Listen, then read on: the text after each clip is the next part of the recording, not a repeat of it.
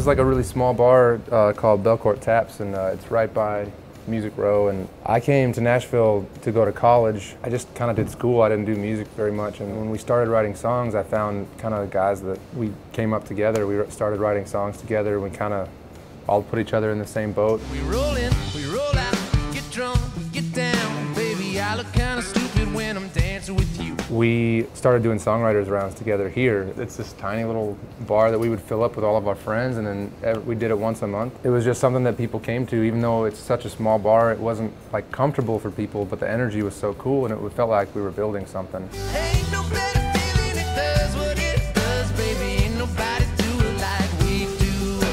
We did it like once a month for like 3 years. And it started before any of us got publishing deals, before I was a professional writer. We would just come here and play songs and drink beers and have fun with our friends.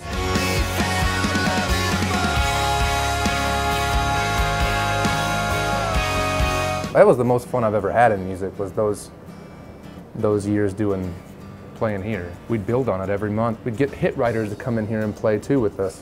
I remember one time we had Shane McAnally and Josh Osborne and Brandy Clark come in and play, and we were just so proud that we had like 200 people like spilling out of this place. Make our own sunshine, make our own love, baby. Ain't nobody do it like we do.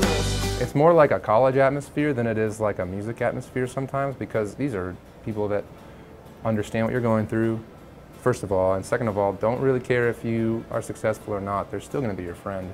Artistically, they're all people that care more about making great music than they do about anything else. And that's like the biggest blessing about doing this with other people, is like you're all in the same boat. And when Joey Hyde wins, I win.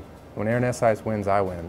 When Marin wins, I win. Yeah, we found love in a bar. In the back of the patio corner, away from the lights, it was us and Corona and hearts. We all hang out every day outside of music too, and with Marin, she has the same thing with Brothers Osborne and Cree Harrison, and like a group of artists that just do what she does. And you root for them and you write with them, and you get to like be a part of their career in a professional way, but also in just like being around it and in a supportive way too.